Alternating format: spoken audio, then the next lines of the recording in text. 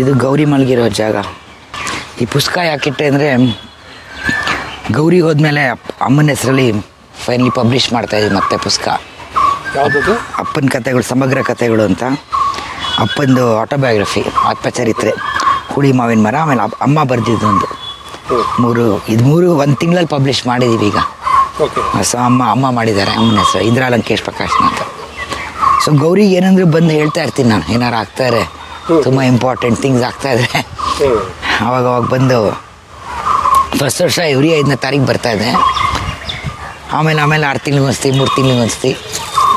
ಇವಾಗ ಏನಾರ ಒಂದು ತಿರುವುಗಳು ಆಗ್ತಾ ಇರುತ್ತಲ್ಲ ಜೀವನದಲ್ಲಿ, ಖುಷಿ ಸಂಗತಿ ಆಗಲಿ, ಕಷ್ಟ ಸಂಗತಿ ಆಗಲಿ, ಬಂದು ಇಲ್ಲೇ ಕೂತ್ಕೊಂಡು ಒಂದು ಸ್ವಲ್ಪ ಹೊತ್ತು ಮಾತಾಡಿ ಹೋಗೋದು. ನಾರ್ಮಲ್ ಎಷ್ಟೊತ್ತಿರ್ತೀರಿ ಬಂದಿಲ್ಲಿ? Half an hour. ಜಾಸ್ತಿ ಪೂಜೆ ಗೀಜೆ ಎಲ್ಲ ಅಂತ ಮಾಡಲ್ಲ ನಾವು. ಬಟ್ 5ನೇ ತಾರೀಕು ಅವಳು ಹುಟ್ಟಿದ ಹಬ್ಬದ ಹೋಗಿದ್ದ ದಿನ, ಆಮೇಲೆ ಹುಟ್ಟಿದ ದಿನ January 29th ಅಮ್ಮನೂ ಬರ್ತಾರೆ. ಬಂದು ಸಣ್ಣದಾಗ ಒಂದಿಷ್ಟು ಹೂವು ಎಲ್ಲ ಹಾಕಿ ಅವರು ಕಲೀಗ್ಸು, ಅವರು ಆ್ಯಕ್ಟಿವಿಸ್ಟ್ ಫ್ರೆಂಡ್ಸು ಎಲ್ಲ ಇದ್ದಾರೆ. ಬಂದು ಇಲ್ಲೊಂದೆರಡು ಹಾಡು ಹೇಳ್ತಾರೆ ಬೆಳಗ್ಗೆನೆ ಬಂದು. ಅಮ್ಮ ಫ್ರೆಂಡ್ಸ್ ಅಲ್ಲಪ್ಪ, ಗೌರಿ ಫ್ರೆಂಡ್ಸು. ಅವ್ರು ದೊಡ್ಡ ಗ್ಯಾಂಗೇ ಇದೆಯಲ್ಲ, ಅವ್ರ ಫ್ರೆಂಡ್ಸು, ಫ್ಯಾಮಿಲಿ, ಎಕ್ಸ್ಟೆಂಡೆಡ್ ಫ್ಯಾಮಿಲಿ ಅನ್ನೋದು ನಾನು. ಸೊ ಅವ್ಳಿಗೆ ತುಂಬ ಜನ ಇದ್ದಾರೆ. ಆ್ಯಕ್ಚುಲಿ ಗೌರಿ ಹೋಗಿದ್ದ ದಿನ ಇಲ್ಲಿ ನಾವು ಬಂದಿದ್ದು ನೆನಪಿದೆ ನನಗೆ, ಒಂಥರ ಅರ್ಧಂಬರ್ಧ ನೆನಪಿದೆ, ಯಾಕಂದರೆ ಶಾಕಲ್ಲೇ ಇದ್ದೆ.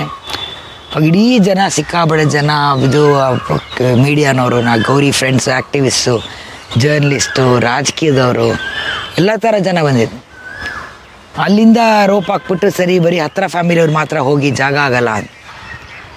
ನಾನು ತಿರುಗಿ ನೋಡಿದ್ರೆ ನಮ್ಮಷ್ಟೇ ಹತ್ತಿರ ಫ್ಯಾಮಿಲಿ ಎಲ್ಲರೂ ಇದ್ರೊಳಗೆ. ಅವ್ಳ ಫ್ರೆಂಡ್ಸ್ ಆಗಲಿ ಎಲ್ಲ ಇದ್ದಾರಲ್ಲ, ಅವ್ಳ ಜೊತೆ ಸತತವಾಗಿ 20 ವರ್ಷದಿಂದ ನಡೆದು ಬಂದಿರೋರು. ಸೊ ನಾನು ಹೆಂಗೆ ಹೇಳಿ, ಇವ್ರು ಬೇಡ ಅವ್ರು ಬರಲಿ ಅಂತ ಹೆಂಗೆ ಹೇಳಿ? ನಾನೇನು ಡಿಸಿಷನ್ ತೊಗೊಳ್ಳಿಲ್ಲ. ಎಷ್ಟು ಜನ ಬರ್ತಿರೋ ಬನ್ನಿ ನಂಗೆ ಗೊತ್ತಿಲ್ಲ ಅಂದ್ಬಿಟ್ಟು. ನಾನು ಅವತ್ತೇ ಹೇಳ್ದಂಗೆ ಗೌರಿ ನಮ್ಗಿಂತ ತುಂಬ ಸಮಾಜಕ್ಕೆ ಹೆಲ್ಪ್ ಮಾಡೋದು ತುಂಬ ಜನರಿದ್ದಾರೆ. ಈಗಲೂ ಸುಮಾರು ಕಡೆ ಹೋದಾಗ ಅವಳ ಬಗ್ಗೆ ಮಾತಾಡ್ತಾ ಇರ್ತಾರೆ, ಹಿಂಗೆ ಹೆಲ್ಪ್ ಮಾಡೋರು. ಸಣ್ಣ ವಿಷಯ ಆಗಲಿ ದೊಡ್ಡ ವಿಷಯ ಆಗಲಿ ಮಾಡಿರ್ತೀವಿ, ಏನೋ ಒಂದು ಮಾಡಿರ್ತಾಳೆ. ಸೊ ಬಟ್ ಜಾಗ ಸೆಲೆಕ್ಟ್ ಮಾಡೋಕ್ಕೆ ಕಾರಣ ಏನು? ಆ್ಯಕ್ಚುಲಿ ಹೋಗಿದ್ದ ದಿನ ನಾವೆಲ್ಲ ತುಂಬಾ ಶಾಕಲ್ಲಿದ್ವಿ. ಯಾಕಂದ್ರೆ ನಾವು ಎಕ್ಸ್ಪೆಕ್ಟೆಡ್ ಅಲ್ಲ, ಅದು ಯಾವುದೋ ಒಂದು ಅನಾರೋಗ್ಯ ಆಗೋ ಏನೋ ಆಗಿರೋ ಒಂದು ಎಕ್ಸ್ಪೆಕ್ಟೆಡ್ ಆಗಿರೋದು. ಗೌರಿ ಹೋಗಿದ್ದು ನಿಮಗೆ ಗೊತ್ತಿರೋಂಗೆ ಅಸಾಸಿನೇಷನ್ ಆಗಿತ್ತು, ಮರ್ಡರ್. ಸೊ ನಮ್ಗೆ ಯಾರಿಗೂ, ನನಗಂತೂ ತಲೆಗೆ ಯೋಚನೆ ಬರಲಿಲ್ಲ. ನಮ್ಮ ತಾಯಿನೂ ತಬ್ಬಿಬ್ಬಾಗ್ಬಿಟ್ಟಿದ್ರು. ಬಟ್ ರಾತ್ರಿ ಯೋಚನೆ ಮಾಡಿದಾಗ ಅವರೇ ಎಲ್ಲೋ ಒಂದು ಇದು ಸಮಾಧಿ ಮಾಡೋಣ ಇಂಥ ಕಡೆನೇ ಸಾರ್ವಜನಿಕ ಇದ್ರ ಜೊತೆ ಅಂತ. ನಾನು ಆಗೋ ಅಂದೆ, ನಮ್ಮ ಅಮ್ಮನ ತೋಟನೇ ಇದೆ ಅಲ್ಲಿ ಮಾಡೋಣ ಅಂತ. ಖರೆ ನೀವು ನೋಡಿದ್ದೀರಿ ಅಪ್ಪಂದು ಸಮಾಧಿ ಏನು ಸ್ಥಿತಿಲಿದೆ ಅಂತ, ಅಲ್ಲಿ ಅಪ್ರೋಚ್ ರೋಡು ಅದು ಎಲ್ಲ ಪ್ರಾಬ್ಲಮ್ ಆಗಿದೆ. ಸೊ ಆ ಥರ ಆಗಿಬಿಟ್ರೆ ಅಂತ ಅವ್ರಿಗೆ ಭಯ. ಅಥವಾ ಮುಂದಕ್ಕೆ ಯಾರೋ ಒಬ್ಬರು ಮಾರಿದ್ರೆ, ಅದನ್ನು ತೋಟ ಮಾರಿದ್ರೆ ಮತ್ತೆ ಇನ್ಯಾರೋ ಹಾಕಲಿರುತ್ತೆ, ಬೇಡ ಆ ಸವಾಸ. ನಾವು ತುಂಬ ಕೇಳ್ಕೊಂಡ್ವಿ ಅಲ್ಲಿ ಇರಲಿ ಅಂತ. ನಾನು ಕೇಳ್ಕೊಂಡೆ ಗೌರಿ ಅಲ್ಲೇ ಇರಲಿ ಅಂತ. ಬಟ್ ಅವ್ರು ತುಂಬ ಇಲ್ಲ, ಬೇಡ ಅಂತ. ಕೊನೆಗೆ ಅಜಿತು ಅವರು ಎಲ್ಲ ಡಿಸೈಡ್ ಮಾಡಿ, ಅಮ್ಮ ಎಲ್ಲ ಡಿಸೈಡ್ ಇಲ್ಲಿ ಮಾಡೋದು. ಬಟ್ ಒಂದು ಫನ್ನಿ ಇನ್ಸಿಡೆನ್ಸ್ ಅಂದರೆ, ಆ ಟೈಮಲ್ಲಿ ನನ್ನ ಮಗಳು ಬಂದಿಲ್ಲ, ಅವಳು ಇನ್ನೂ 13 ವರ್ಷ, ಅವಳು ಶಾಕಲ್ಲಿದ್ಲು. ಆಮೇಲೆ ಮಕ್ಕಳೆಲ್ಲ ಬೇಡ ಅಂತ ನಮ್ಮ ತಮ್ಮನ ಮನೇಲೇ ಬಿಟ್ಟಿದ್ವಿ ಅವಳನ್ನ. ಆಮೇಲೆ ಹೇಳಿದ್ವಿ, ಈ ಥರ ಲಿಂಗಾಯತ ರುದ್ರಭೂಮಿ ಇದೆ, ಅಲ್ಲಿ ಹಾಕಿದ್ದೀವಿ, ಮಣ್ಣು ಮಾಡಿದ್ದೀವಿ ಅಂತ. ಅವ್ಳು ಕೇಳಿದ್ದು ಒಂದೇ ಕ್ವಶನ್, ನಾವು ಯಾವತ್ತೂ ಹತ್ರ ಲಿಂಗಾಯತರು ಜಾತಿ ಗೀತಿ ಅಂತ ನೋಡಿದವರಲ್ಲ, ಯಾಕೆ ಲಿಂಗಾಯತ್ರದ್ದು ಹಾಕಿ ಎಲ್ಲ ಜನ ಇರ್ತಾರಲ್ಲ ಆ ಥರ ಕಡೆ ಮಣ್ಣು ಮಾಡೋ ಇರ್ತಲ್ಲ ಅಂತ. ಅದು ನನಗೆ ಅದು ಯೋಚನೆ ಬರಲಿಲ್ಲ ಆವಾಗ. ನಾವು ಎಲ್ಲೋ ಒಂದು ಇಲ್ಲೂ ಇದು ಲಿಂಗ ಇದೆ ನೋಡಿ, ಸುಮಾರು ಜನ ಕಮೆಂಟ್ ಮಾಡ್ತಾರೆ, ನಾವು ಫೇಸ್ಬುಕ್ಕಲ್ಲಿ ಹಾಕ್ದಾಗೆಲ್ಲ, ಸೋಷಿಯಲ್ ಮೀಡಿಯಲ್ಲಿ, ನೀವು ಅಷ್ಟು ಲಿಬ್ರಲ್ಲು ಸೆಕ್ಯುಲರ್ ಅದೆಲ್ಲ ಅಂತೀರಾ, ಲಿಂಗಾನೂ ಹಾಕಿದ್ದೀರಾ ಅಂತ. ನನ್ನ ಪ್ರಕಾರ ಲಿಂಗಾನೂ ಸೆಕ್ಯುಲರ್. ಆ್ಯಕ್ಚುಲಿ ಅದು ಶುರು ಆಗಿದ್ದೇ ಲಿಂಗಾಯತ್ರದ್ದು, ಮರ್ತಿದ್ದಾರೆ. ಈಗಿನ ಲಿಂಗಾಯತರೆಲ್ಲ ಸ್ವಲ್ಪ ಮೇಲ್ಜಾತಿ ಬ್ರಾಹ್ಮಣರ ಥರ ಕೂತಾರೆ. ಬಟ್ ಅದು ಆ್ಯಕ್ಚುಲಿ ಕಾನ್ಸೆಪ್ಟ್ ಇದ್ದಿದ್ದೇನೆ, ಎಲ್ಲ ಜಾತಿಯವ್ರು ಬಂದು ಜಾತಿ ಇಲ್ಲದೆ, ಧರ್ಮ ಇಲ್ಲದೆ ಒಂದು ಲಿಂಗಾಯತರು ಅಂತ ಶುರು ಮಾಡಿದ್ದು. ಬಟ್ ಇಲ್ಲಿಂದ ಒಂದು ರೂಲ್ ಇದೆ ಅಂತೆ, ಇಲ್ಲ ಲಿಂಗ ಇಲ್ಲ ಇದು ಹಾಕಬೇಕು ಅಂತ ಈ ರುದ್ರಭೂಮಿಲಿ. ಅದು ಕೇಳಿದ್ರು, ಸರಿ ಹಾಕಿ ಅಂತ ಹೇಳಿದ್ವಿ. ಆಮೇಲೆ ಮಾಡಿಸಿದ್ದು ಇದು ಅಷ್ಟೇ. ಇಲ್ಲಿ ಬಿತ್ತಿದ ಬೀಜ ಜಗಲೆದ್ದ ಶಿವರಿದ್ದಾರೆ ನೋಡಿ. ಅದು ಆ್ಯಕ್ಚುಲಿ ಬೀಚ ಜಗದಲ್ಲೆಲ್ಲ ತೆಗೆದಲ್ಲಿ ನೋಡುವಂತ ಹಾಂ ಅಂದರೆ ಅದು ಹೇಳಿ ಮಾಡಿಸ್ದಂಗೆ ಇದೆಯಲ್ಲ ಗೌರಿಗೆ. ಹೌದು, ಆ್ಯಕ್ಚುಲಿ ಅದು ಶುರು ಆಗಿದ್ದು ಅವಳು ಹೋಗಿದ್ದ ದಿನಾನೇ, ಆವತ್ತಿನ ದಿನ ಶುರು ಆಯಿತು ನಾನು ಗೌರಿ ನಾವೆಲ್ಲ ಗೌರಿ ಅಂತ. ಸೊ ಅದನ್ನು ಒಂದು ಇಟ್ಕೊಂಡು ಇವಳು ಒಬ್ಬಳನ್ನ ಕೊಂದಿದ್ದಾರೆ, ಅವಳು ಮಾತಾಡಬಾರ್ದು ಅಂತ ಕೊಂದಿದ್ದಾರೆ. ಬಟ್ ಇಷ್ಟೊಂದು ಜನಕ್ಕೆ ಅದಕ್ಕೆ ಅದು ಒಂದು ಧ್ವನಿ ಸಿಕ್ಕಿತು ಅವಳು ಹೋದ್ಮೇಲೆ. ಎಲ್ಲರೂ ಅವಳನ್ನ ಸಪೋರ್ಟ್ ಮಾಡಿ ಒಂದು ಧ್ವನಿ ಇಲ್ಲೊಂದೇ ಅಲ್ಲ, ನನ್ನ ಪ್ರಕಾರ ಕರ್ನಾಟಕದಲ್ಲಿ 128 ಕಡೆ ಪ್ರೊಟೆಸ್ಟ್ ಆಯ್ತಂತೆ ಅವತ್ತು ನೈಟು, ಸೇಮ್ ನೈಟು 5ನೇ ತಾರೀಕು ನೈಟು. ಆಮೇಲೆ ಇಡೀ ಇಂಡಿಯಾಲಿ ನಿಮ್ಗೆ ಗೊತ್ತಿರಂಗೆ ಪ್ರೆಸ್ ಕ್ಲಬ್ ಆಫ್ ಡೆಲ್ಲಿ ಆಗಲಿ ಬಾಂಬೆ ಆಗಲಿ ಎಲ್ಲ ಕಡೆ ಪ್ರೊಟೆಸ್ಟ್ ಮಾಡಿದ್ರು. ಹಾಗೆ ಇಂಟರ್ನ್ಯಾಷನಲಿನೂ ಅಷ್ಟೇ, ಇಡೀ ವಿಶ್ವದಲ್ಲಿ ಆಸ್ಟ್ರೇಲಿಯಾನಲ್ಲಿ ಆಯಿತು, ಬ್ಯಾಂಕಾಕ್ ಆ ಥರ ಸುಮಾರು ಕಡೆ ಆಯಿತು ಪ್ರೊಟೆಸ್ಟ್ ಮಾಡಿದ್ದಾರೆ ಜನ ಎಲ್ಲ. ಎಸ್ಪೆಷಲಿ ಜರ್ನಲಿಸ್ಟ್ ಫ್ರೆಟರ್ನಿಟಿ, ಒಂದು ಬರೆಯೋ ಹಕ್ಕು ಜರ್ನಲಿಸ್ಟ್ಗಿದೆ, ಅದನ್ನು ಕೇಸ್ ಹಾಕೋದು ಅವರು ಯಾರಿಗೆ ಆಗೇಸ್ ಬರೆದಿರ್ತಾರೆ ಹಕ್ಕಿದೆ. ಬಟ್ ಈ ಥರ ಮರ್ಡರ್ ಮಾಡೋ ಅಂಥ ಒಂದು ಸನ್ನಿವೇಶ ಇರಲೇ ಇಲ್ಲ ನನ್ನ ಪ್ರಕಾರ. ಸೊ ಅದಕ್ಕೆಲ್ಲ ಕಡೆ ಪ್ರೊಟೆಸ್ಟ್ ಆಗಿತ್ತು. ಆವಾಗ ಒಬ್ಬಳನ್ನ ಸೈಲೆನ್ಸ್ ಮಾಡಿದ್ರೆ 100 ಜನ ಹುಟ್ಟುತ್ತಾರೆ ಅಂತ ಒಂದಿತ್ತು. ಅದನ್ನು ನಾನು ಪ್ರಕಾಶ್ ಅವರೆಲ್ಲ ಮಾತಾಡಿದಾಗ ಸರಿ ಇದು ಮಾಡೋಣ ಅಂತ ಪ್ರಕಾಶ್ ರಾಯ್ ಅವಾಗ ಅವರು ಇದನ್ನು ಚೆನ್ನಾಗಿದೆ ಅಂತ ಹೇಳಿದ್ರು. ನಾನೇ ಕೊಟ್ಟಿದ್ದೆ, ನಾನು ಅಮ್ಮ ಎಲ್ಲ ಡಿಸ್ಕಸ್ ಮಾಡಿ ಮಾಡೋದು. ಅಪ್ಪಂದು ಕೊಟ್ಟಿದ್ದು ಅಪ್ಪನ ನೀಲು ಅಪ್ಪನ್ನೇ ಅಪ್ಪ ಬರೆದಿದ್ದೆ ಅದು. ಸೊ ಅಪ್ಪನ ಪುಸ್ತಕದಲ್ಲೇ ಇತ್ತು. ಆಮೇಲೆ ಪುಸ್ತಕ ಅಂದರೆ ಫಸ್ಟ್ ಪೇಪರಲ್ಲಿ ಬಂದಿತ್ತು, ಆಮೇಲೆ ಪುಸ್ತಕದ ಫಾರ್ಮೆಟಲ್ಲಿ ಬಂದಿತ್ತು. ಸೊ ಅದನ್ನು ಅಜಿತು ಸೆಲೆಕ್ಟ್ ಮಾಡಿದ್ದ. ಸೊ ಅಲ್ಲಿಂದ ಸೆಲೆಕ್ಟ್ ಮಾಡಿ. ಬಟ್ ಎಲ್ಲರೂ ಆಶ್ಚರ್ಯವಾಗಿ ಒಂದು ಕೇಳೋದೇನಂತ ಅಂದರೆ, ನಿಮ್ಮದೇ ತೋಟ ಇದೆ ಇಲ್ಲಿ, ಲಿಂಗಾಯತ ರುದ್ರಭೂಮಿ ಕರ್ಕೊಂಬಂದು ಇದು ಮಾಡಿದ್ರು ಅಲ್ಲೇ ಮಾಡ್ಬೋದಾಗಿತ್ತಲ್ಲ. ಇಲ್ಲ, ಅದನ್ನೇ ಹೇಳಿದ್ನಲ್ಲ, ತೋಟದಲ್ಲಿ ಹಾಕಿದ್ರೆ ಮುಂದೆ ಏನಾದ್ರು ಗೊತ್ತಿಲ್ಲ. ಇವಾಗ ನಮ್ಮದು ಅಪ್ಪನ ತೋಟ ಹಿಂಗಾಗಿದೆ, ಆ ಸ್ಥಿತಿಗೆ ಬಂದಿದೆ. ನೀವು ನೋಡಿರಿ ಅಪ್ರೋಚ್ ರೋಡ್ ಇಲ್ಲ, ನಾವು ಮೇಂಟೈನ್ ಮಾಡೋಕ್ಕಾಗ್ತಿಲ್ಲ. ಅಲ್ಲೇನೋ ಒಂದು ಕಟ್ಟಿ ಒಂದು ಸಮಾಧಿ ಅಲ್ಲ, ಒಂದೇನೋ ಒಂದು ಅವ್ರ ಹೆಸರಿನಲ್ಲಿ ಏನೋ ಕಟ್ಟಣ ಅದು ಆಗ್ತಾಯಿಲ್ಲ. ಲಾಜಿಸ್ಟಿಕ್ ಪ್ರಾಬ್ಲಮ್ಸ್ ತುಂಬ ಇದೆ. ನಮ್ಮ ತೋಟನೂ ಅಲ್ಲಿ ಸುತ್ತಮುತ್ತ ಇಂಡಸ್ಟ್ರಿಯಲ್ ಲೇಔಟ್ ಆಗ್ಬಿಟ್ಟಿದೆ actually. But at the same time ಈಗ ಚೆನ್ನಾಗಿ ಮುಂದಕ್ಕೆ ಗೊತ್ತಿಲ್ಲ, ಇನ್ನು 10 ವರ್ಷಕ್ಕೆ ಯಾರು ಏನು ಮಾಡ್ತಾರೆ, ನಾನಿಲ್ಲ ಅಂದರೆ ಯಾರು ಏನು ಮಾಡ್ತಾರೆ ಗೊತ್ತಿಲ್ಲ. ಮತ್ತು ಅದು ಮಾರಾಟಕ್ಕೆ ಬರುತ್ತೆ, ಅವ್ರು ಯಾರು ಮಾಡಬೇಕು ಅದು ಪ್ರಾಬ್ಲಮ್ಮು. ಈ ಥರ ಬೇಡ ಅಂತ ನಮ್ಮ ತಾಯಿ ಐಡಿಯಾ. ಹಿಂಗೆ ಸೇಫಾಗಿ ಇಲ್ಲಿರಲಿ, ಸುಮ್ಮನೆ ಅದು ಜಂಜಾಟ ಬೇಡ, ಯಾರೋ ರಿಯಲ್ ಎಸ್ಟೇಟ್ ಅವ್ರು ಬಂದು ನಾಳೆ ಧಮಕಿ ಹಾಕೋದು, ಈ ಥರ ಸನ್ನಿವೇಶಗಳೇ ಬೇಡ ಅಂತ ಅವರು ತುಂಬ ಪಟ್ಟಿಡ್ದು ಕೂತರು. ಈ ಥರ ರೆಗ್ಯುಲರ್ ಇದರೊಳಗೆ ರುದ್ರಭೂಮಿಲಿ ಮಾಡೋಣ ಅಂತ. ಬಟ್ ನನಗಂತೂ ಆ ಟೈಮಲ್ಲಿ ಲಿಂಗಾಯತರು ಅದು ಇದು ಏನೂ ಗೊತ್ತಾಗಲಿಲ್ಲ. ಅಲ್ಲಿ ಹೋಗಿದ್ದ ದಿನ ನೆಕ್ಸ್ಟ್ ಅವತ್ತು ರಾತ್ರಿ ಎಲ್ಲರೂ ಡಿಸೈಡ್ ಮಾಡಿದ್ರು, ಸಂಸಾನಲ್ಲಿ ಇದು ರವೀಂದ್ರ ಕಲಾಕ್ಷೇತ್ರ ಪಕ್ಕ ಇದೆಯಲ್ಲ, ಅಲ್ಲಿ ಒಂದು 10 ಜನ ಸಾರ್ವಜನಿಕರು ಬಂದು ನೋಡ್ಬೋದೇನೋ ಅಂತ. ಒಂದಿಷ್ಟು ಜನ ಅವಳು ವೆಲ್ ವಿಶಸ್ ಇರ್ತಾರೆ ತುಂಬ. ಅವಳು ಅಫ್ಕೋರ್ಸ್ ಯು ವಾಸ್ ಫೇಮಸ್, ಎಲ್ಲರದು ಗೊತ್ತಿತ್ತಲ್ಲ ಜನ. ಅಲ್ಲೂ ಯಾರು ಬಂದು ಲಾಸ್ಟ್ ರೆಸ್ಪೆಕ್ಟ್ ಕೊಡೋಂಗಿದ್ರೆ ಇಡೋಣ, ಅಲ್ಲಿ ಬಾಡಿನ ಇಡೋಣ ಅಂತ, ಗೌರಿನ ಇಡೋಣ ಅಂತ. ಸರಿ ಇದ್ದರು. ಅದು ರಾತ್ರಿ ಇದಕ್ಕೆ ಕರ್ಕೊಂಡೋದ್ರು ಹಾಸ್ಪಿಟ್ಲಲ್ಲಿ. ಬೆಳಿಗ್ಗೆ ಅದೇ ಪೋಸ್ಟ್ ಮಾರ್ಟಮ್ ಆ ಥರದ್ದೆಲ್ಲ ಆದಮೇಲೆ ಸಂಸಾಕ್ಕೆ ಕರ್ಕೊಂಬಂದ. ಅಲ್ಲಿ ಸೀದಾ ಕರ್ಕೊಂಬಂದಾಗ ನನಗೆ ಒಂಥರ ಇನ್ನೂ ಶಾಕಲ್ಲೇ ಇದೆ, ನನಗೇನು ಗೊತ್ತಾಗಿಲ್ಲ. ಯಾಕಂದ್ರೆ ರಾತ್ರಿ ಎಲ್ಲ ನಿದ್ದೆ ಏನೂ ಮಾಡಿಲ್ಲ, ಏನೂ ಮಾಡಿಲ್ಲ. ಅವಳು ಹೆಂಗಾಯಿತು ಅಂತ ನನ್ನ ಹತ್ರ ಶಾಕೇನೇ ಒಂದಿತ್ತು. ಅಲ್ಲಿ ಹೋದಾಗ ಒಂಥರ ಅರ್ಧಂಬರ್ಧ ನೆನಪು ಯಾರು ಬಂದರು ಅಂತ. But at the same time ಒಂದು ರಿಯಲೈಸ್ ಆಗಿದ್ದು ಅಂದರೆ ಯಾವ್ಯಾವ ಥರ ಜನ ಬಂದರು ಅಂತ. ಇನ್ನು ಎಲ್ಲ government officials, ministers, top ministers, ಆಮೇಲೆ ಸಿನಿಮಾ ಇಂಡಸ್ಟ್ರಿನವರು, ಇದು ಆ್ಯಕ್ಟಿವಿಸ್ಟ್ ಇವ್ರದ್ದು, ಟ್ರಾನ್ಸ್ಮೆನ್ನು, ಸ್ಟೂಡೆಂಟ್ಸು, ರೈತರು, ಆಮೇಲೆ ಸಾಹಿತಿಗಳು, ಆಮೇಲೆ ನಾಟಕದ ಕಡೆಯಿಂದ ಎಲ್ಲರೂ ಇವರು ರಂಗಭೂಮಿಯಿಂದ BJ ಅಂತವರು. ಈ ಥರ ಒಬ್ಬೊಬ್ರಿಗೆ ಫೇಸ್ ನೆನಪಿದೆ ನನಗೆ. ಯಾಕಂದರೆ ಆಮೇಲೆ ವೀಡಿಯೋ ನೋಡಿದೆ ನಾವು ಡಾಕ್ಯುಮೆಂಟ್ರಿ ಮಾಡೋವಾಗ, ಅಲ್ಲಿ ನಂಗೆ ನೆನಪಾಗಿದ್ದೆವು ಇವ್ರು ಬಂದು, ಇನ್ಕ್ಲೂಡಿಂಗ್ ರಾಘವೇಂದ್ರ ರಾಜ್ಕುಮಾರ್ ಅವರು. ಈ ಥರ ಎಲ್ಲರೂ ಬಂದರು. ಆ್ಯಕ್ಚುಲಿ ಸಿನಿಮಾದಕ್ಕೂ ಅವ್ರಿಗೂ ಸಂಬಂಧನೇ ಜಾಸ್ತಿ ಇಲ್ಲ ಗೌರಿದು, ಅಂದರೂ ಅದೊಂದು ಒಂದು ಸಪೋರ್ಟ್ ಸಿಸ್ಟಮ್ ಥರ ಬಂದರೆ ಎಲ್ಲ ನಾವು. ಸೊ ಅದು ಇಷ್ಟು ಜನ ಅಂತ. ಆಮೇಲೆ ಮಧ್ಯದಲ್ಲಿ ಮಳೆ ಶುರು ಆಯಿತು, ಒಂದು 3 o'clock ಏನೋ ಆವಾಗ ಮಳೆ ಶುರು ಆಯಿತು. ಅವಳು ಹೋಗಿದ್ದೀರನೂ ಮಳೆ ಬಂತು, ನೆಕ್ಸ್ಟ್ ಡೇನೂ ಮಳೆ ಬಂತು, ಮಳೆ ಶುರು ಆಯಿತು. ಎಲ್ಲರೂ ಇದನ್ನ ಇಟ್ಕೊಂಡು ಚೇರ್ ಇಟ್ಕೊಂಡು ಅದು ಮಾಡ್ಕೊಂಡು ಹಾಗೆ ನಿಂತಿದ್ರು ಪಾಪ, ಸಾವಿರಾರು ಜನ. ಒಂಥರ ನನಗೆ ಅವತ್ತು ಇಷ್ಟು ಪ್ರೀತಿ ಗಳಿಸಿ ಹೇಳಲ್ಲ ನಾನು ಅಂದಲ್ಲ. ಅವತ್ತು ಒಂದು ಸೈಟ್ ಮಾಡಿಲ್ಲ, ಇದು ಮಾಡಿಲ್ಲ ಅವಳು ಲೈಫಲ್ಲಿ, ಒಂದು ಆಸ್ತಿ ಮಾಡಿಲ್ಲ, ಏನೂ ಮಾಡಿಲ್ಲ. ಇಲ್ಲಿದ್ದಿಲ್ಲ ಅದು ಇದೆ ಅವಳ ಇಲ್ಲ ನಿಜವಲ್ಲ. ಅವಳು ಅಮ್ಮ ಮನೆ ಕಟ್ಟಿದ್ರು, ಅವಳು ಗಿಫ್ಟ್ ಡೀಡ್ ಮಾಡಿ ಇಟ್ಟಿದ್ರು ಅಷ್ಟೇ. ಅವಳು ಮನೆ ಕಟ್ಟಿಲ್ಲ, ಕಾರು ಅಪ್ಪ ಕೊಡಿಸಿದ್ರು, ಆಮೇಲೆ ಅವಳು ಕೊಂಡ್ಕೊಂಡ್ಳು ಏನು. ಬಟ್ ಜನ ಗಳಿಸಿದ್ಲಲ್ಲ, ಎಲ್ಲ ಬರೀ ದುಡ್ಡು ಮಾಡೋದೇ ಮುಖ್ಯ ಅಲ್ಲ ಅಂತ ಅವತ್ತು ಗೊತ್ತಾಗಿದೆ ನನಗೆ. ಅಷ್ಟು ಜನ ಬಂದ್ರಲ್ಲ, ಅಷ್ಟು ಜನ ನಮ್ಮ ಜೊತೆ ನಿಂತರು. ಆಮೇಲೂ ಇನ್ವೆಸ್ಟಿಗೇಷನ್ ಟೈಮಲ್ಲಿ, ಎಲ್ಲ ಟೈಮಲ್ಲೂ ಆವಾಗ ಸಿದ್ದರಾಮಯ್ಯ ಗೌರ್ಮೆಂಟ್ ನಾವೇ ಪ್ರೊಟೆಸ್ಟ್ ಮಾಡಿ ಆಲ್ಮೋಸ್ಟ್ ಜೈಲಿಗೆ ಹೋಗಿದ್ವಿ, 2 ತಿಂಗಳು ಏನೂ ಆಗಲಿಲ್ಲ ಅಂದ್ಬಿಟ್ಟು. ಸೊ ಈ ಥರ ಜನ ಇದ್ದರು ನಮ್ಮ ಜೊತೆ. ಅವತ್ತು ಅವಳು ಹೋಗಿದ್ದಿನೂ ಜನ ಇದ್ದರು. ಅಲ್ಲಿ ಇಡೀ ಎಲ್ಲ ಜನನೂ ಇಲ್ಲೂ ಬಂದರು. ಅಲ್ಲಿ ಸಂಸ್ಥೆಯಿಂದ ಎಲ್ಲ ಮುಗಿದ ಮೇಲೆ ಇಲ್ಲಿಗೆ ಬಂದರು. ಅದು ಹೇಳಿ ನಂಗೆ ಎಲ್ಲ ಕಡೆ ನನ್ನ ನೆನಪಿರಂಗೆ ಎಲ್ಲ ಕಡೆ ಜನ. ಅಲ್ಲಿ ಅವಳನ್ನ ಕರ್ಕೊಂಬಂದು ಇಲ್ಲಿ ಶಾಂತಿಯಾಗಿ ಮಲಗಿಸೋಣ ಅನ್ನೋಕ್ಕೂ ಜನ, ನುಗ್ಲಾಟ ಅದು ಎಲ್ಲ. ಮಸ್ತಿ ಅನಿಸ್ಬಿಡುತ್ತೆ. ಈ ದುಃಖದಲ್ಲಿ ಆ ಟೈಮಲ್ಲಿ ಇಷ್ಟು ಜನ ಇದ್ದರೆ ಒಂಥರ ಏನು ಗೊತ್ತಾಗಲ್ವಲ್ಲಪ್ಪ ಏನು ಅಂತ. ಬಟ್ ಅದು ಆಮೇಲೆ ಯೋಚನೆ ಮಾಡಿದ್ರೆ ಇದ್ರಲ್ಲ ನಮ್ಮ ಜೊತೆ, ಶುಡ್ ಬಿ ಥ್ಯಾಂಕ್ಫುಲ್ ಅಂತ ಅನಿಸುತ್ತೆ. ಸತ್ತಾಗ 4 ಜನ ಇರಲ್ಲ ಎಷ್ಟೋ ಜನಕ್ಕೆ. ಹೌದು ಇಲ್ಲಿ ನಿಜವಾಗ್ಲು 1000 ಜನ. ಆಮೇಲೆ ಎಲ್ಲ ನಿಂತಿದ್ದಾರೆ. ಆಮೇಲೆ ಪೊಲೀಸವರೆಲ್ಲ ಅಂದರು. ಅವತ್ತು ಸಿದ್ದರಾಮಯ್ಯ ಅವ್ರು ಬಂದು ಅವತ್ತು ಸ್ಟೇಟ್ ಆನರ್ ಕೊಟ್ಟರು ಗೌರಿಗೆ, ಒಂದು ಜರ್ನಲಿಸ್ಟ್ ಅಂದ್ಬಿಟ್ಟು ಸ್ಟೇಟ್ ಆನರ್ ಕೊಟ್ಟು ಇದು ಮಾಡೋರು, 7 ಸಲ್ಯೂಟ್ಸ್ ಎಲ್ಲ ಮಾಡಿ. ಸೊ ನಾವು ಅದೇನು ಕೇಳ್ಕೊಂಡಿರಲಿಲ್ಲ, ಅವರೇ ಡಿಸೈಡ್ ಮಾಡಿದ್ರು. ಯಾಕಂದರೆ ಒಂದು ಅಫ್ಕೋರ್ಸ್ ಒಂದು ಮರ್ಡರ್ ಆಗಿದ್ದು ಅಂತ ಒಂದು.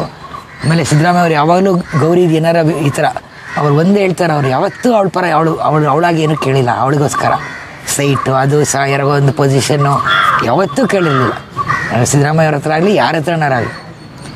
ಅವ್ರು ಯಾವಾಗ ಬಂದ್ರೂ ಅವ್ರು ಯಾಕೆ ಅವ್ರನ್ನ ಮಾತಾಡ್ಸೋರು ಅಂದರೆ ಇವಳು ವಿಷಯಕ್ಕೆ ಬಂದಿರೋ, ಸ್ವಂತ ವಿಷಯಕ್ಕೆ ಬಂದಿರಲ್ಲ. ಯಾವುದೋ ಒಂದು ಬೇರೆಯವ್ರಿಗೆ ಏನೋ ಒಂದು ಸಮಸ್ಯೆ ಆಗಿರುತ್ತೆ, ಅದನ್ನ ಇಟ್ಕೊಂಡು ಬಂದಿರ್ತಾರೆ.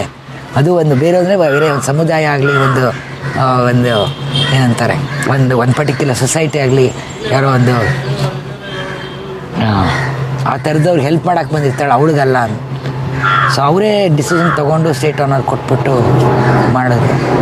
ಆಮೇಲೆ ಜನ ಅವಳ ಫ್ರೆಂಡ್ಸ್ ಅಂತೂ ನಾನು ದಿನನಿತ್ಯ ನೋಡ್ತಾ ಇದ್ದಾರೆ. ನಮ್ಮ ಆಫೀಸ್ ಅವಳು ನೋಡಿ ಕೆಳಗಡೆ, ಅವಳ ಆಫೀಸ್ ಮೇಲ್ಗಡೆ ನನ್ನ ಆಫೀಸ್. ಸೊ ದಿನನಿತ್ಯ ಸಿಗೋರು. ಆಮೇಲೆ ಯಾವಾಗಲೂ ಮೀಟಿಂಗ್ ಎಲ್ಲ ಮಾಡ್ತಾಯಿದ್ದಾಗ ನಾನು ಇರ್ತಾಯಿದ್ದೆ ಅನಿಸ್ತಿ. ಸೊ ಅವಾಗ ಅವರು ಹೇಳಿದ್ರು ಪೊಲೀಸವರು, ಯಾರ ಫ್ಯಾಮಿಲಿ ಮಾತ್ರ ಬನ್ನಿ, ಇಲ್ಲಿ ಮಿಕ್ಕಿದವರೆಲ್ಲ ಸ್ವಲ್ಪ ದೂರ ನಿಂತ್ಕೊಳ್ಳಿ ಅಂತ. ಇಡೀ ಕ್ಯಾಮ್ರಾ ಅವರು ಅಷ್ಟು ನಿಂತಿದ್ರು ಅಲ್ಲಿ, ಥ್ರೂಔಟ್ ಇಂಡಿಯಾಯಿಂದ ಬಂದಿದ್ರು. ನಾನು ತಿರುಗಿ ನೋಡಿದ್ರೆ ಯಾರು, ಆಶಾದೇವಿ ಇದ್ದಾರೆ, ಶಿವಸುಂದರ್ ಇದ್ದಾರೆ, ದೀಪು ಅಂತಿದ್ದಾರೆ, ಸುಮಾರು ಜನ. ಎಲ್ಲ ಇವಳಿಗೆ ಹತ್ತಿರದವರೇ, ನಮ್ಗಿಂತ ಜಾಸ್ತಿ ಅವ್ರ ಜೊತೆ ಮಾತಾಡೋಳು. ದಿನನಿತ್ಯ ಒಡನಾಟ ಇದ್ದೇ ಇರುತ್ತಲ್ಲ, ಆಫೀಸು ಅದು ಇದು ಹೋರಾಟ ಗಿರಾಟ ಅಂದ್ಕೊಂಡು. ನಾನು ಹಂಗೆ ಹೇಳೋಕ್ಕಾಗಲ್ಲ, ಯಾರು ಬನ್ನಿ. ಸೊ ಅವರವರೇ ಡಿಸೈಡ್ ಮಾಡಿ ಜನ ಹೋಗಿ ಅಂತ ಬಂದು ಅಮ್ಮನ ಜೊತೆ ಬಂದು ಕೂತ್ಕೊಂಡು ಕೊನೆಗೆ ಇದು ಮಾಡಿ. ಆ್ಯಕ್ಚುಲಿ ಗೌರಿ ನಮ್ಮ ಜೊತೆ ಇಲ್ಲದೆ ಇರ್ಬೋದು, ಫಿಸಿಕಲಿ ದೈಹಿಕವಾಗಿ ಇಲ್ಲದೆ ಇರ್ಬೋದು. ಬಟ್ ಅವಳು ಹೋದ್ಮೇಲಂತೂ ನನಗೆಲ್ಲ ಕಡೆ ರಿಸೌಂಡ್ ಆಗ್ತಾಯಿದೆ, ಎಕ್ಕೋ ಆಗೋದೆ ನಾನು ಗೌರಿ ಅಂತ. ಸುಮಾರು ಜನ, ಎಷ್ಟು ಜನ ಒಂದು ನಾನು ಗೌರಿ ಅವಳು ನಿಲುವಿಗೆ ನಿಂತರು ಅವಳ ಜೊತೆ ಅಂದರೆ. ಅಫ್ಕೋರ್ಸ್ ಸ್ವಲ್ಪ ಜನ ಬೇರೆ ಥರನೂ ಇದ್ದರು, ಬಟ್ ಹೆಚ್ಚಾಗಿ ಕೋಟಿಗಟ್ಟಲೆ ಜನ ಥ್ರೂಔಟ್ ದ ವರ್ಲ್ಡ್. ನಾನು ಬರೀ ಕರ್ನಾಟಕ ಆಫ್ಕೋರ್ಸ್ ಮೇಯ್ನು ಬಿಟ್ಟು ಇಂಡಿಯಾನಲ್ಲಿ ಇಂಟರ್ನ್ಯಾಷನಲ್ ಇದ್ದೀನಿ, ಎಲ್ಲ ಕಡೆ ಅದು ನಾನು ಗೌರಿ ಅನ್ನೋದು ಒಂದು ದೊಡ್ಡ ವಿರ್ ಆಲ್ ಗೌರಿ ಅಂತ ಒಂದು ಶುರು ಆಯಿತು ನೋಡಿ. ಸ್ಟ್ಯಾಂಡಿಂಗ್ ಫಾರ್ ಅವಳು ಏನು ನಿಲುವು ಸಿದ್ಧಾಂತಕ್ಕೆ ನಿಂತಿದ್ಲು, ನಾವು ಅದೇ ಥರ ಅಂತ.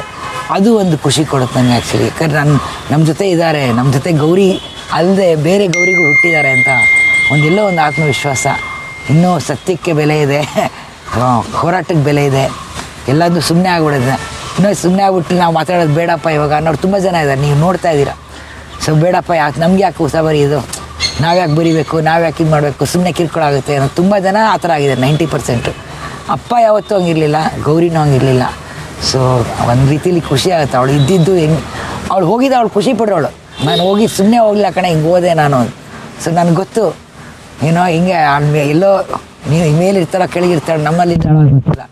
ನಕ್ಕೊಂಡು ಹೇಳಿರೋಳು, ನೋಡೆ ನನಗೆ ಎಷ್ಟು ಸಪೋರ್ಟ್ ಇದೆ ಗೊತ್ತಾಯ್ತಾ ಈಗಾರ ಅಂತ ಗ್ಯಾರಂಟಿ ಹೇಳಿರೋಳು. ಕವಿತಾ, ಭಾಳ ದಿನಗಳ ನಂತರ ಇಲ್ಲಿಗೆ ಬರ್ತಾ ಇದ್ದೀರಿ. ಜನವರಿ 29 ಬಂದಿದ್ದೆ. ಅದಾದಮೇಲೆ ಈ ಪುಸ್ತಕ ತೊಗೊಂಡು ಬರಬೇಕು ಅಂತಿದ್ದೆ. ಯಾಕಂದರೆ ಅವಳು ಖುಷಿಯಾಗಿರೋದು ನೋಡು, ಅಂತೂ ಪುಸ್ತಕ ಬರ್ತಾಯಿದೆ ಅಪ್ಪಂದು ಅಮ್ಮಂದು. ಅವಳಿಗೆ ಭಾಳ ಇತ್ತು ಅಪ್ಪನ ಪುಸ್ತಕ ಸತತವಾಗಿ ಇರಬೇಕು, ಬರ್ತಾ ಇರಬೇಕು. ಯಾಕಂದ್ರೆ ಅವಳು ಮಾಡ್ತಾಯಿದ್ಲು, ನಾನು ಆ ತಲೆ ಆಗ್ತಾಯಿರಲಿಲ್ಲ. ಒಂದು ಅಪ್ಪನ ಪುಸ್ತಕ, ಇನ್ನೊಂದು ಅಮ್ಮ ಬರೆದಿರೋ ಪುಸ್ತಕ. ಕರೆಕ್ಟ್. ಅಂದರೆ ಇದು ರೀಪ್ರಿಂಟಾ ಇಲ್ಲ ಹೊಸ? ರೀಪ್ರಿಂಟ್. ಇದು ಹೊಸ್ತು. ಯಾಕಂದರೆ ಅಪ್ಪನ ಯಾವುದು ಸಮಗ್ರ ಕಥೆಗಳು ಮಾಡಿರಲಿಲ್ಲ ಯಾರು. Okay. ಫುಲ್ ಎಲ್ಲ ಕಥೆನೂ ಅಪ್ಪ ಸಣ್ಣ ಕತೆ ಬರೆದಿರೋದು ಅಷ್ಟು ಇದೆ ಇದರೊಳಗೆ. ಇದು ಒಂದು ತುಂಬ ಇವಳಿಂದಾನೇ ಆಗಿದೆ ಈ ಪುಸ್ತಕ. ಯಾಕಂದರೆ ಅಮ್ಮ ಮನೇಲಿರೋರಲ್ಲ ತುಂಬ ಏನೇನೋ ಕತೆ ಹೇಳೋರು ಅವ್ರ ಊರಿಂದು ಅಪ್ಪನ ಬಗ್ಗೆ ಎಲ್ಲ. ಸೊ ಗೌರಿ ಒತ್ತಾಯ ಮಾಡೋರು ವಾರ ಒಂದು ಬರೀ ಪೇಪರ್ಗೆ ಹಾಕೋಣ ಕಾಲಮ್ ಆಗಿ ಅಂತ. ಸೊ ಹುಳಿ ಮಾವು ಮತ್ತು ನಾನು ಅಂತ ಅಮ್ಮ ವಾರ ಬರ್ದ್ಕೊಡೋರು. ಅವಳು ಗೌರಿ ಅದನ್ನು ಪ್ರಿಂಟ್ ಮಾಡೋಳು. ಅಲ್ಲ, ಒಂದು ಕೋಇನ್ಸಿಡೆನ್ಸ್ ಅಂದರೆ ಅಪ್ಪನ ಒಂದು ಇದು ಹುಳಿ ಮಾವಿನ ಮರ. ಹೌದು, ಅಪ್ಪಂಗೆ ಯಾಕಂದ್ರೆ ಅದು ಫೇವ್ರೇಟ್. ಅಲ್ಲಿ ನೋಡಿದ್ರಲ್ಲ ಅಲ್ಲಿ ಸಮಾಧಿ ಹತ್ರ ನೋಡಿದಾಗ ಅಲ್ಲಿ ಹುಳಿ ಮಾವಿನ ಮರದ ಕೆಳಗಡೆನೆ ಅಪ್ಪನ ಒಂದು ಇದಿತ್ತು. ಇಲ್ಲಿ ಹುಳಿ ಮಾವು ಮತ್ತು ನಾನು ಅಂತ ಇದೆ. ಅಂದರೆ ಏನು ಅರ್ಥ? ಅಂದರೆ ಹುಳಿ ಮಾವು ಅಂದರೆ ಅಪ್ಪ ಅಂತ ಅವ್ರಿಗೆ. ಅಪ್ಪ ಮತ್ತು ನಾನು ಅಂತ. ಸೊ ಇದು ನೋಡಿ ಅವರು ಅವಾಗ ಸಿಮ್ಲಾಗೆ ಹೋಗಿದ್ರಂತೆ. ಓಕೆ, ಆ ಫೋಟೋ ಇದು. ಸೊ ಇದು ವಾರ ಬರೆದಾದ್ಮೇಲೆ ಗೌರಿ ಒಂದು ಪುಸ್ತಕದ ಫಾರ್ಮೆಟಲ್ಲಿ ತಂದ್ಲು. ತುಂಬ ಚೆನ್ನಾಗಿದೆ ಅಂತ ಎಲ್ಲರೂ ಮೆಚ್ಕೊಂಡ್ರು. ಒಂದು ಮಹಿಳೆಯಾಗಿ ಎಷ್ಟು ಸ್ವಾಭಿಮಾನ ಸ್ವಾತಂತ್ರ್ಯವಾಗಿ ಬದುಕಿದ್ರು, ಅವ್ರ ಆಲೋಚನೆಗಳಾಗಲಿ ಎಲ್ಲದನ್ನು ತುಂಬ ಸ್ಟ್ರಾಂಗ್ ವುಮೆನ್ ಇದಾಗಿದೆ. ಅದಕ್ಕೆ ಒಂದು ಬುಕ್ಕೆ ತರೋಣ ಅಂತ ತಂದು ಇದಕ್ಕೆ ಪ್ರಶಸ್ತಿ ಕೂಡ ಬಂತು. ಸರೋಜದೇವಿ ಇದು ಮಾಡ್ತಾರಲ್ಲ ಪ್ರಶಸ್ತಿ, ಅದು ಬಂತು, ಸಾಹಿತ್ಯ ಇದರಿಂದ ಬಂತು. ಸೊ ನಮ್ಮ ತಾಯಿ ಫಸ್ಟ್ ಟೈಮ್ ಬರೆದಿದ್ದು, ಫಸ್ಟ್ ಟೈಮ್ ಪ್ರಶಸ್ತಿ ಬಂದಿದ್ದು. And it's an interesting book. ಇವಾಗಲೂ ಹೇಳ್ತಾ ಇರ್ತೀನಿ ಬರೀ ಏನೇನೋ ಅಂತ. ಯಾಕಂದರೆ ನೀವು ಕೇಳಿಸ್ಕೊಂಡಂಗೆ ಹಳ್ಳಿಲಿ ನಡೆದಿದ್ದೆಲ್ಲ ಕಥೆಗಳು ಇಂಪಾರ್ಟೆಂಟ್ ಇರುತ್ತೆ. ನಾವು ಅದೆಲ್ಲ ನಾವೇ ತುಂಬ ಬೋಲ್ಡು, ನಾವು ಸಿಟಿಲಿದ್ದೀವಿ ಹಿಂಗೆ ಹಂಗೆ ಅನ್ಕೊತೀವಿ. ಆ್ಯಕ್ಚುಲಿ ಅಲ್ಲಿ ಬೆಳೆದಿರೋ ಒಂಟಿ ಮಹಿಳೆಯವರಾಗಲಿ ನಮ್ಮ ಅಜ್ಜಿಯವರೆಲ್ಲ ಕಷ್ಟದಲ್ಲೂ ಜೀವನ ಮಾಡಿದ್ರಲ್ಲ, ಅದು ತುಂಬಾ ಇಂಟ್ರೆಸ್ಟಿಂಗ್ ಆಗಿರುತ್ತೆ ಅನಿಸ್ತು. ಬಟ್ ಈ ಪುಸ್ತಕನ ಇವತ್ತಿಲ್ಲಿ ತಂದಿಡೋ ಅಂಥದ್ದು ಏನಕ್ಕೆ ಇದು ಮಾಡಿದ್ದು? ಇಲ್ಲ, ನಾನು ಏನಾರ ಅಲ್ಲಿ ಇವಾಗ ನೋಡಿ ಇವಾಗ ಈಶಾ 14-15 ದೊಡ್ಡವಳದ್ಲು. ಅವಳು ಇದ್ದಿದ್ರೆ ಫಸ್ಟ್ ಟೈಮ್ ಸೀರೆ ಉಟ್ಕೊಳ್ತಾ ಇದ್ದೆ ದೊಡ್ಡವರಾಗ. ಖುಷಿ ಪಟ್ಬಿಟ್ಟಿರೋಳು. ಫೋಟೋ ಹಾಕ್ಕೊಂಡು ನೋಡಿ ನನ್ನ ಮಗಳು ಅಯ್ಯೋ ದೊಡ್ಡವಳಾಗ್ಬಿಟ್ಲು ಅಂತ. ಅವಳೇ ಆ್ಯಕ್ಚುಲಿ ಇದು ಮೊಗ್ಗಿನ ಜಡೆ ತುಂಬ ಇಷ್ಟ ಅಂತ ಈಶಾಗೆ ಮೊಗ್ಗಿನ ಜಡೆ ಹಾಕ್ಸಿ ಫೋಟೋ ತೆಗಿಸಿದ್ಲು. ಅದೆಲ್ಲ ಇವಾಗ ಯಾರು ಮಾಡೋದೇ ಇಲ್ಲ ಜಾಸ್ತಿ. ಗೌರಿ ಹಾಕಿಲ್ಲ, ಗೌರಿ ನಮ್ಮ ಈಸಾಗ ಹಾಕ್ಸಿದ್ರು. ಈಶಾ ಕರ್ಕೊಂಡೋಗಿ ಅವಳಿಗೆ ನಿದ್ದೆ ಬರ್ತಾ ಇದೆ ಅಂತೆ. 3 ಅವರ್ ಕುತ್ಕೊಂಡು ಆ ಮಗ್ಗಿನ ಜಡೆ ಹಾಕ್ಸಿ ಆ ಮಿರರಲ್ಲಿ ತೆಗಿತಾರೆ ನೋಡಿ ಫೋಟೋ, ಹಳೆಯ ಕಾಲದಲ್ಲಿ ಇರೋದು. ಸೊ ಆ ಥರ ಎಲ್ಲ ತೆಗ್ಸಿದ್ಲು. ಸೊ ಐ ಕ್ಯಾನ್ ಇಮ್ಯಾಜಿನ್ ಅವಳು Isha ದೊಡ್ಡೋಳಾದಾಗ she would have been thrilled. ಸೀರೆ ಉಡ್ಸಿ ಎಲ್ಲರಿಗೂ ತೋರಿಸ್ಬಿಡೋಳು ಅವ್ಳು ಕಳೀಲಿಕ್ಕೆಲ್ಲ. ಅದು ಒಂದು ಸತ ದುಕಾನ್ ಇರೋದು, ಅಯ್ಯೋ ನನ್ನ ಪುಟ್ಟ ಪಾಪು ದೊಡ್ಡವಳಾಗ್ಬಿಟ್ಲ ಅಂತ. ಸೊ ಅದಾದಾಗಲೂ ಬಂದಿದೆ. ಆಮೇಲೆ ಇವಾಗ ಈಶಾ ಕಾಲೇಜ್ಗೆ ಹೋದ್ಲು. ಕಾಲೇಜ್ಗೆ ಹೋಗಿ ಯೂನಿವರ್ಸಿಟಿಗೆ ಹೋದ್ಲು ಡೆಲ್ಲೀಲಿ. ಸೊ ಅವಾಗಲೂ ಬಂದು ಮಾತಾಡಿ ಹೋದೆ. ಏನೋ ಒಂದು ಮಾತಾಡೋದು ಅಂದರೆ ನಮ್ಮ ಮನಸ್ಸಲ್ಲಿ ಹೇಳ್ಕೊಳ್ಳೋದು, ಆಯಿತು ಕಣೆ ಅಂತ. ವರ್ಷಕ್ಕೆ ಎಷ್ಟು ಸತಿ ಬರ್ತೀರಿ ಇಲ್ಲಿಗೆ? 4-5 ಸತಿ ಯಾರು ಬಂದೇ ಬರ್ತೀವಿ. ಅದು 2 ಸತಿ ಪಕ್ಕ, ಮಿಕ್ಕಿದ ಟೈಮಲ್ಲಿ 3-4 ಸತಿ ಡಿಪೆಂಡ್. ಹುಟ್ಟಿದ್ದ ದಿನ ಹೋಗಿದ್ದ ದಿನ ಮಿಕ್ಕಿದ ಟೈಮಲ್ಲಿ ಬರ್ತಾ ಇದ್ದೆ. ಯಾಕಂದರೆ ಏನಾರು ಅನ್ಸಿದ್ರೆ ಇವಾಗ ದತ್ತು ಮಗ ಅಂತ ಜಿಗ್ನೇಶ್ ಮೇವಾನಿಗೆ ನೋಡು ಅಲ್ಲಿ ಗುಜರಾತಲ್ಲಿ, ಅಲ್ಲಿ ಗೆದ್ದ ಅವನು. ಇವಳು ಹೋದ್ಮೇಲೆ ಅವಾಗಲೂ ಬಂದಿದ್ದೆ, ನೋಡ ನಿನ್ನ ಮಗ ಗೆದ್ದ ಎಲೆಕ್ಷನಲ್ಲಿ ಅಂತ. ಇಂಡಿಪೆಂಡೆಂಟ್ ಕ್ಯಾಂಡಿಡೇಟು ಗೆದ್ದ. ಅವಳು ಖುಷಿ ಆಗ್ಬಿಟ್ಟಿರೋದು. ಈಗ ಪಾರ್ಟಿ ಮಾಡಿಬಿಟ್ಟಿರೋಳು, ಬಾರೋ ನೀನು ನನ್ನ ಮಗ ಅಂತ. ಸೊ ಆ ಥರದ್ದು ಏನಾರ ವಿಷಯ ಇದ್ದಾಗ ಬಂದು ಸುಮ್ಮನೆ ಕೂತ್ಕೊಂಡು ಅಂತ 10 ದಿವಸ ಮನಸ್ಸಲ್ಲೇ ಮಾತಾಡ್ಕೊಂಡು ಹೋಗೋದಂದು ರೂಢಿ. ನಮಗೆ ಹಗುರ ಆಗುತ್ತೆ ಅಂತ. ನಾನು ಯಾರನ್ನೂ ಕರ್ಕೊಂಬರಲ್ಲ, ಒಬ್ಬಳೇ ಬರ್ತೀನಿ ಹೋಗ್ತೀನಿ. ಇವತ್ತು ನೀವು ಬಂದಿದ್ದೀರಾ ಈ ಕತೆ. ಅದೇ, ಥ್ಯಾಂಕ್ ಯು. Thank you.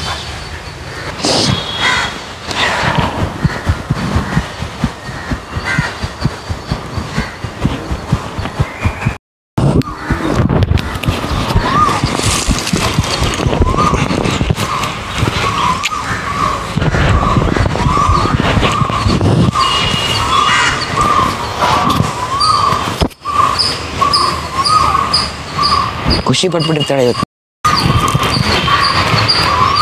ಇವತ್ತೇ ತಂದಿದ್ದ ಪುಸ್ತಕ? ಹಾಂ, ಇದು ನಿನ್ನೆ ಬಂದ ಪುಸ್ತಕ. ಸೊ ಒಳ್ಳೆ ದಿವಸನೇ ಬಂದಿದ್ವಿ ಇಲ್ಲಿ. ಹಾಂ, ಕರೆಕ್ಟ್.